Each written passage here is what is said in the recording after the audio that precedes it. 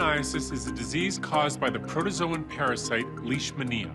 When it gets inside the host, it feeds directly on the vital organs. The Leishmania parasite hijacks the body's immune system by attacking the body's own defense cells. The parasite devours them from the inside and then uses them to travel through the body.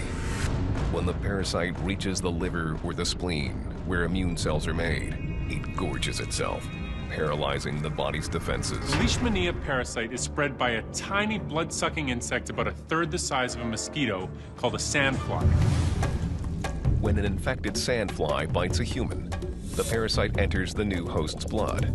Once in the blood, the parasite feeds on white blood cells, reproducing and spreading throughout the body. When an uninfected sandfly bites an infected human host, the life cycle is complete.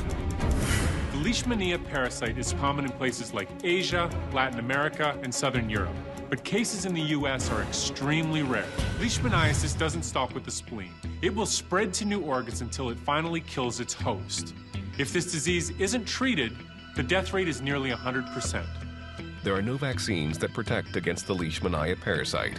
Travelers to affected areas should guard against being bitten by sandflies by using insect repellent and keeping the skin covered whenever possible.